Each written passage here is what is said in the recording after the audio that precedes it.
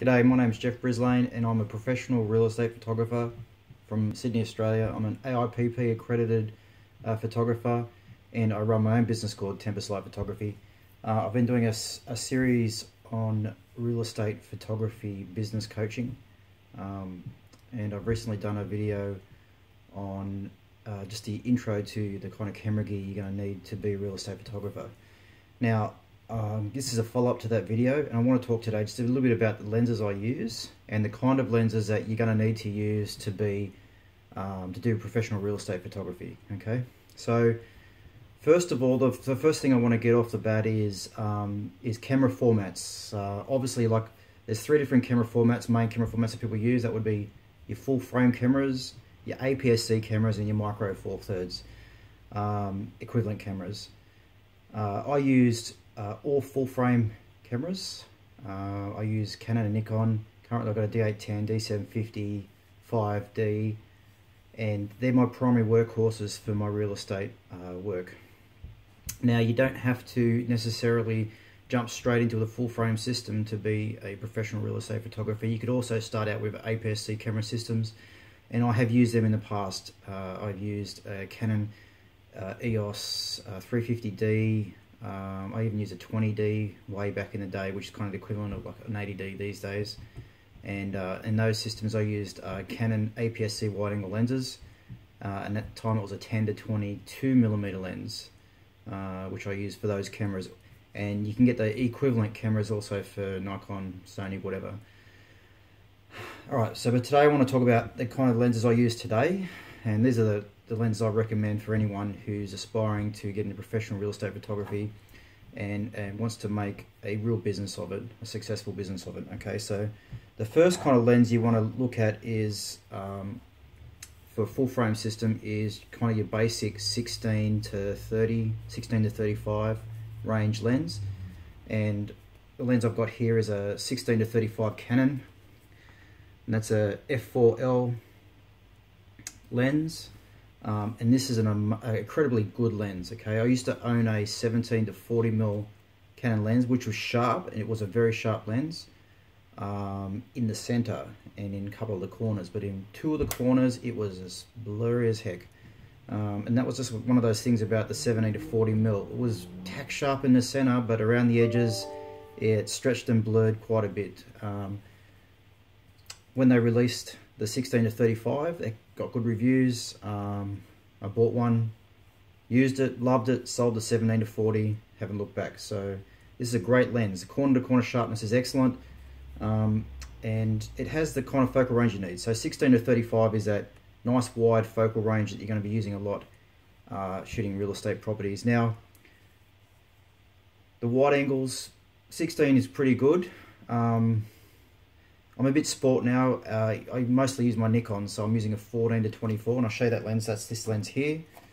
That's the Nikon 14 to 24 f2.8, and this is a beautiful lens. Very sharp edge to edge. It's got more distortion than the Canon 16 to 35, but the distortion is easily corrected in Photoshop, and it renders a beautiful image. Like I said, edge to edge sharpness is perfect. Now, this is just really not that necessary first up. The Nikon also makes the 16 to 35 as well, f4, which is a great lens. I don't personally own it because I just was going to use this one. So when I got my D750, my D810, I just went straight to the 14 to 24. You know, it didn't seem at the time to be, you know, to any need to buy two lenses in a very similar focal range. So I just opted for the 14 to 24 because I knew it was the sharper of the two lenses, probably the better of the two lenses. The downside to this lens, and this is the downside to some of the full frame lenses, is the 14 to 24 is massive. It's a huge lens. It's got a massive bulbous front element. You see that? So you can't put filters on that. Well, you can. There are filtered companies that make adapters for that. I don't use filters for them in my work, but I do find that you have to watch that with lens flare. The 16 to 35 is much better. Comes with a nice little pedal hood, which does protect fairly well from lens flares, and this lens deals with flares very well. I've found the 16 to 35 Canon f4 is an excellent lens. for dealing with flares. It deals with a flare better than this. Okay, so the Nikon's probably behind the Canon in that regard. And even the modern Tamron 15-30, which I love. I think it's a beautiful lens, and I've used it. I don't own it. That deals with flare better than the Nikon as well. So they're kind of the two kind of lenses you want to be looking at. Whether it's the 16-35 range or even the 14-24, and in the Canon you can get the, I think it's 11-22, which is a super wide. But you just got to watch the wide angles. You just got to watch how often you use them. As always with real estate photography, you're trying to show the house in the correct proportions, the correct dimensions. There is that temptation to always go wide and to make everything look big and spacious.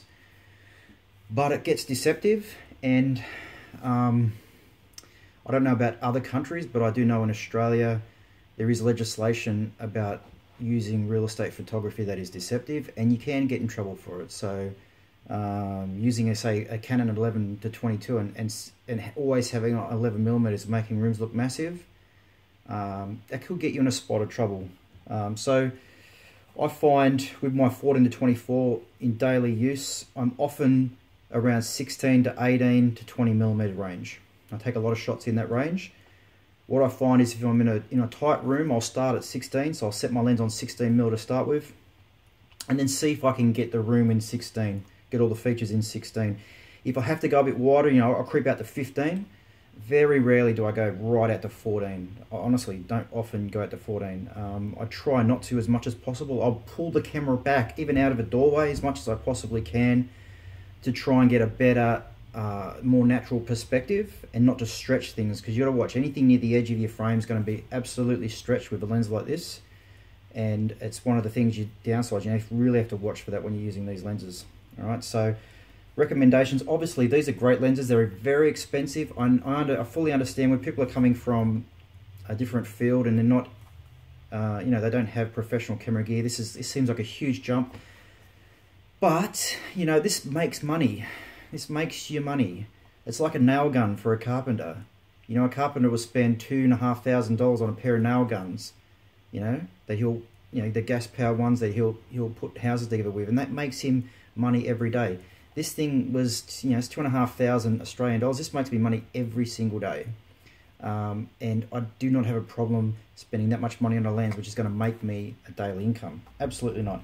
In saying that, this one is much cheaper. So it was $1,600 Australian, which is a much cheaper lens, and it's still a great lens. Look, honestly, you can get away with a lens like this, no problem at all. And even the 10-22 Canon on an APS-C sensor, those lenses are, again, a little bit cheaper again. And look, they're great lenses. Again, just watch your wide angles. Make sure you don't go wide all the time, and watch the perspective of things. But yeah, look, it's known. You don't have to go all out on a lens like this. You don't have to. I chose to. Like I said, I chose between this and the 16-35, and I thought, well, I'm just going to go straight to the 14-24 because it's the sharper of the two.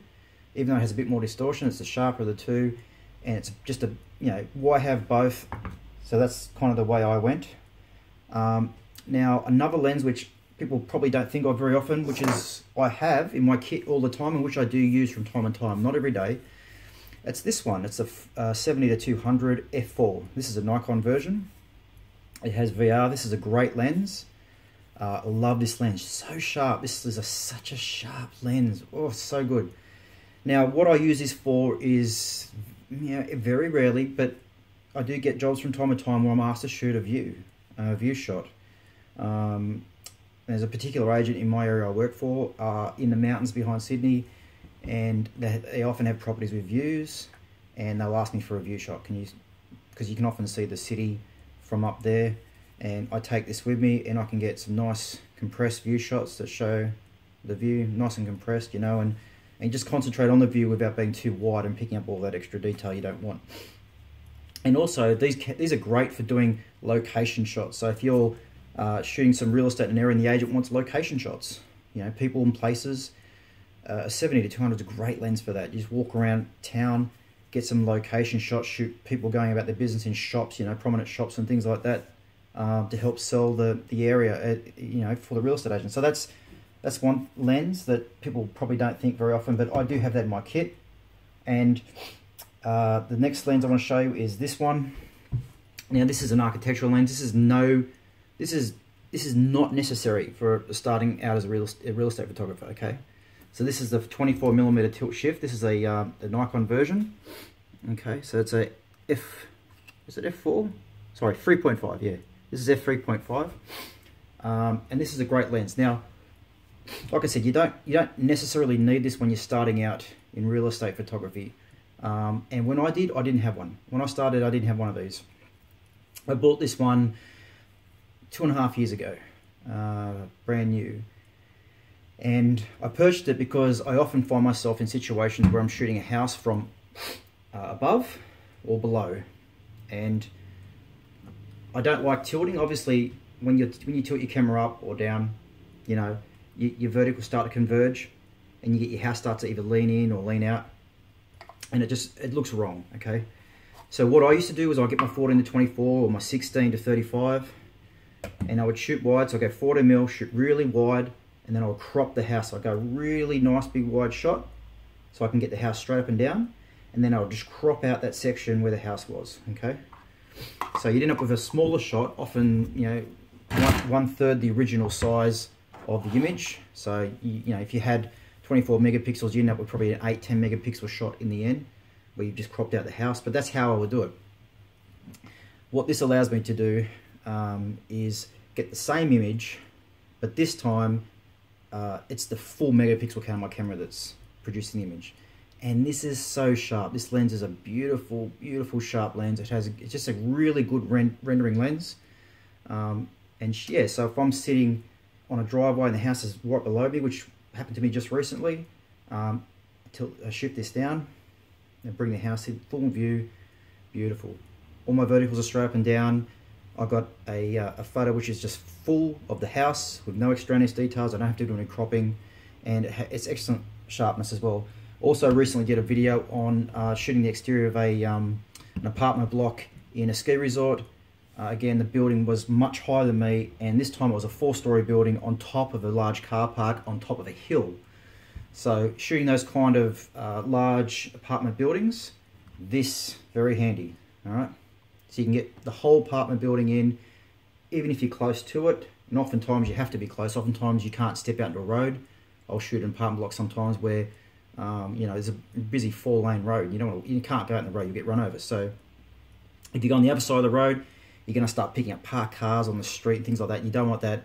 So, you know, being able to shift up and get the whole building in to a full resolution shot is often good. But again, it's not necessary. You don't have to have any tilt shift lens when you start out. Okay, and I mean, Nikon now makes a 19, Canon makes a 17mm tilt shift, and there's a temptation to get this nice big wide tilt shift lens. They're great lenses, but again, you don't need the tilt shift thing to begin with. You're perfectly capable, you know, fine to crop an image out, make sure, you know, you get your vertical straight, go really wide, and then crop into the house later on. And that's a perfectly viable option. I mean, you think about real estate photography, most real estate agents are publishing almost all their stuff on the internet. There's still a few that do brochures and printouts of photos, but not that many these days. Most of them are just fully, completely on the internet. So they don't really have much use for large files, to be honest. And that's also where like a smaller 20 megapixel APS-C size camera is still fine. I mean, those cameras are fine. When I first started shooting, I was shooting an 8 megapixel Canon. So an 8 megapixels back then was fine. All right. Now, there are other options. So if you're going from your full frame sensors and you're not using your 16 to 35s or your 11 to 24s or your 14 to 24s, or your tilt shift lenses, if you're in a APS-C system like a Sony system, or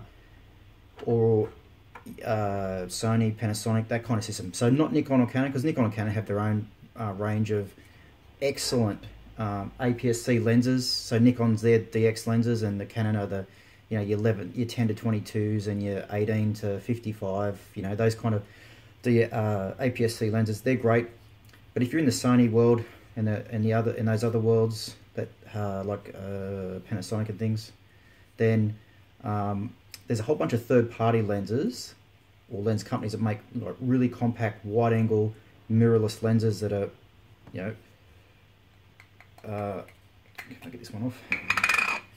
Designed for those cameras. And what I have here is I've got this is a fairly popular one. This is a Samyang or a Rocky Non. It's a cheap lens. It's fairly cheap. It was about $400 Australian, which is fairly cheap. And this is a 12mm lens.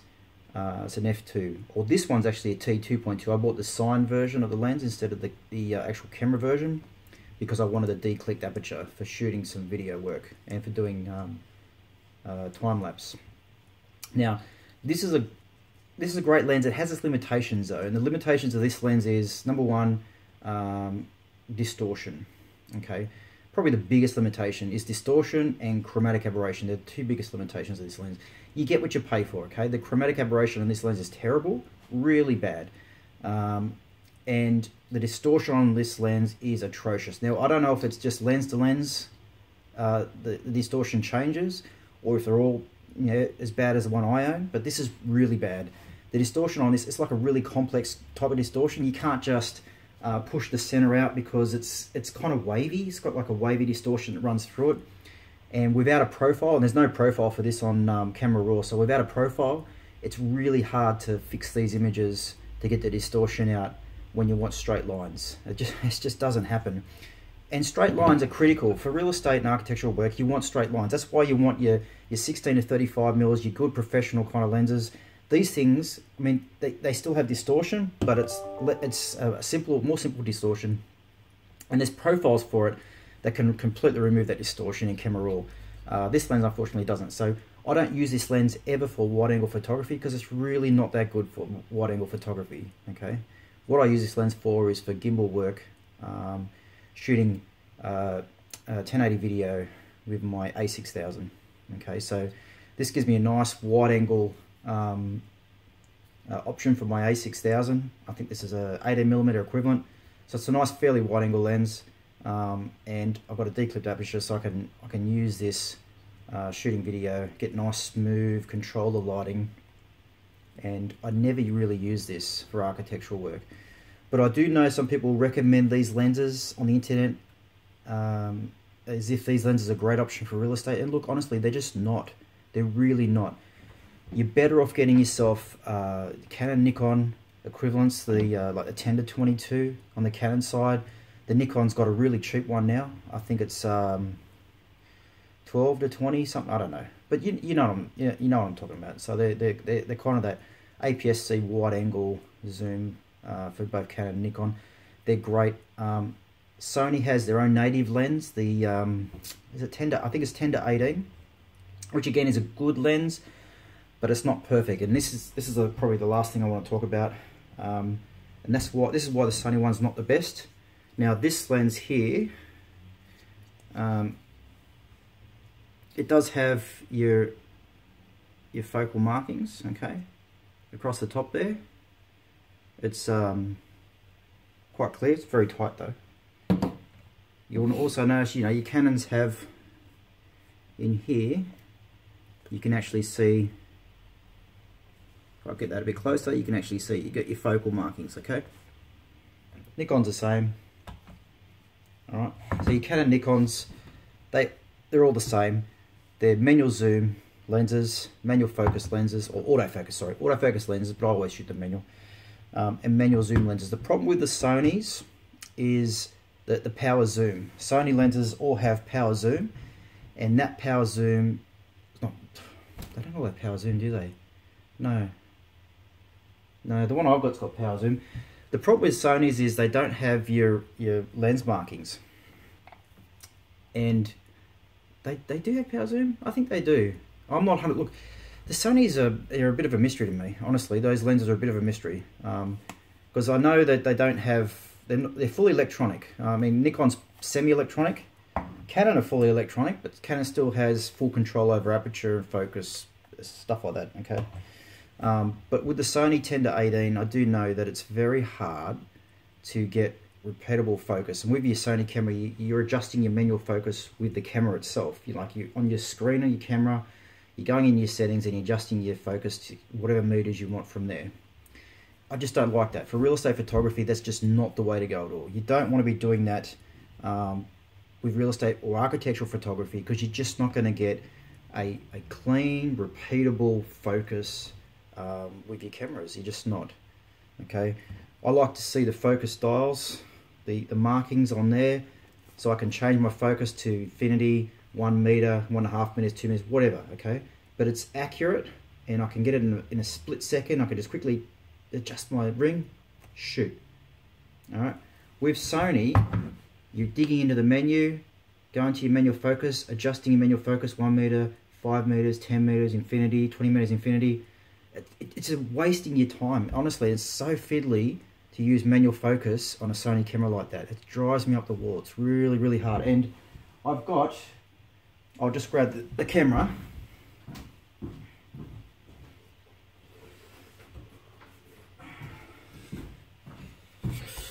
Yeah, the Sony a6000, and it's got the standard lens on it. So this came with the camera body.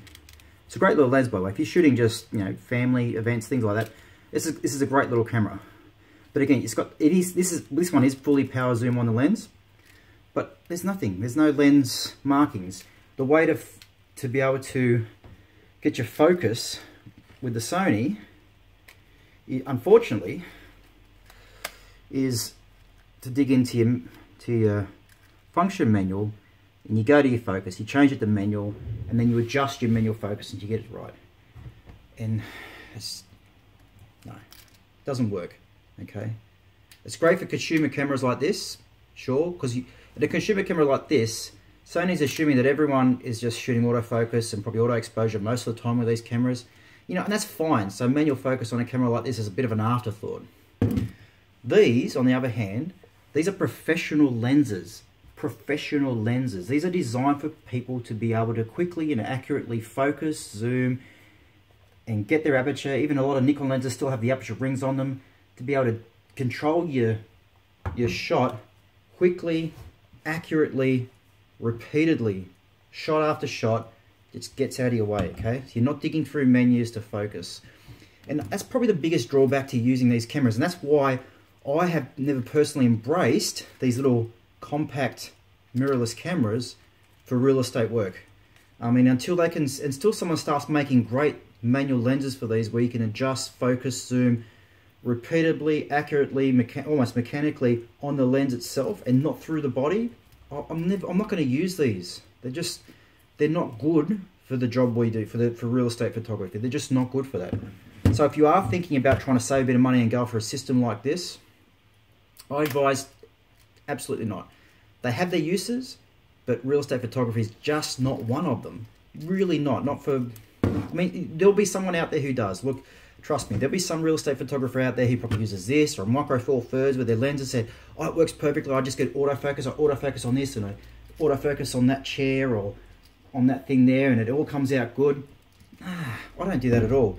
Honestly, when I walk into a job, right, I'll get my focus. This is my Canon 16-35. I'll put my focus on one particular spot. It's a bit between 1 and infinity, probably about, sorry, it's having trouble focusing, but probably about there, okay? And then pretty much every room in the house, I'll shoot and not change the focus. The only time I'll change it is if I go into a bathroom that's really small and I'll focus a bit closer, maybe down to 1 meter. So the shower and anything that's closer to the lens will be in focus.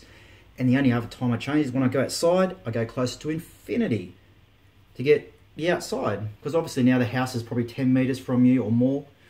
And you're shooting more into an infinity focus now, okay? So I set the focus pretty much once for most rooms of a house, all right? I don't really want to fiddle around with that in here, and I don't trust the focus in these things. I don't think it's that accurate, and I've never really gotten into that. It's just so much quicker. Just go beep on your lens, done. So when I'm setting up my camera, sure, this gets bumped all the time. I set up my camera, quickly adjust that, adjust my zoom, adjust my shutter, look at it, look, shoot a photo, done. Okay. Lastly, very lastly, two other lenses I quickly want to talk about. These lenses aren't compulsory. I've just gotten these over time, and I do take these on shoots with me. Now, occasionally I get asked to do detail shots or interesting shots in properties to try and get a feel of the property, not just show the spaces of a house, but to get kind of the feel of the house itself. And oftentimes in a really beautiful home, it's been decorated well and it's got beautiful furniture, beautiful appliances. It has, you can get like a really nice homely feel, or a entertaining feel, like this house just feels warm and welcoming. And oftentimes neighbours will go, oh, this house is beautiful, can you somehow capture that? And I'll find some decor, some furniture that kind of captures that feeling, and I'll shoot that. Now sometimes I'll shoot it with the 14-24 at 24mm at f2.8. Oftentimes though, I'll grab my 50mm, or I also carry, believe it or not, a 35mm. So that's a 35, Nikon 35 1.8G, and that's the 50mm 1.8G. All right, so they're both 1.8G lenses, 35 and 50, and I'll use either of these lenses to capture the feel. So I'll go into probably f2, f1.8, f2, and shoot some nice shallow depth of field. Maybe pick up a nice picture on the wall with some furniture in that behind it, kind of blurring out nicely with some beautiful light coming through a window, just to capture like the feel of the property. And again, these aren't compulsory, honestly not. And if I didn't have these two, I could be able to do everything I just said with the 14-24, because it's an f2.8 lens. So I could put this on 24mm and shoot at f2.8. And you know what? If I wanted to go more narrow, I would just take my D750 and I'll put it in DX mode, DX crop mode. So then I'm shooting at, hang on, I've got to do some maths now, roughly 35mm at f2.8, DX crop mode, and you can get kind of a very, very similar feel to that lens. But I own this lens now. It's as light as a feather. I mean, honestly, these two lenses are so light. I chuck them in my bag, and together they're lighter than my 16-35 Canon. So they don't take up much space at all. And it's just nice to have that option. And the other benefit of having a 35 and a 50 in your lens bag is rarely, but every now and then, I get an agent saying, can you take a photo of me? Or the agent. So I'm on a job shooting the property, and the agent say, oh, I need a new photo for a business card or website, Facebook. Can you shoot that? Can you do that now? We'll just do it in the backyard. There's a nice backyard. Can I get a photo here now? Can I do that today? No worries, mate. I've got my 50mm lens if they want a full body portrait. I've got a 35 if I want to go a bit more in head and shoulders. I've also got my 70-200 in the bag, so I can step back a bit and come in at 200mm, get a nice compressed headshot. So you don't get compressed very often, but sometimes I do. Now, I never used to carry those lenses in the past, and I would have just used that lens, honestly, to shoot a portrait at 35mm. Not as good, but, you can always crop in afterwards. But over time, I've just collected those lenses, and, after a while, you'll find after a while in business, in photography, you just tend to collect lenses. You find, you got a bit of spare money, and you think, I've always wanted a 35, I've always wanted a 50. I get asked every now and then to do a headshot, and I don't like using the 16-35. I'll buy a 50mm. And so you buy 50mm, or you buy a 100mm macro, or you buy, your 70-200, because every now and then you do get asked to do a few location shots, and you want to take a nice shot of the local area, but you don't want to go in really close and freak people out. Maybe you want to step back a bit, give people space that they don't think they're being photographed, so you can get people more naturally, and just get some nice local shots for your real estate agent as well. So that's probably it's a fairly comprehensive look into the kind of lenses I use. These are the lenses I use, so these are all mine. I use these lenses all the time. Like I said, mostly the 14-24 these days, and the tilt shift I use from time to time, actually more often than the 70-200. The Canon one's pretty much a backup one these days, although I just can't sell it. I love this lens. It's such a beautiful, beautiful lens. I can't sell it. I've still got my 5D Mark II, which I haven't sold. Maybe I'll sell that one day and buy a better Canon, maybe a 5DSR or something. I'm not 100% sure. But these are the lenses I use every day, and I swear by these now. But when you're starting out, you can get away with APS-C, Canon, Nikon. Get your your 10-20, 10-22 kind of lens range. Is perfectly fine to start out in that position. You don't have to jump straight into full frame.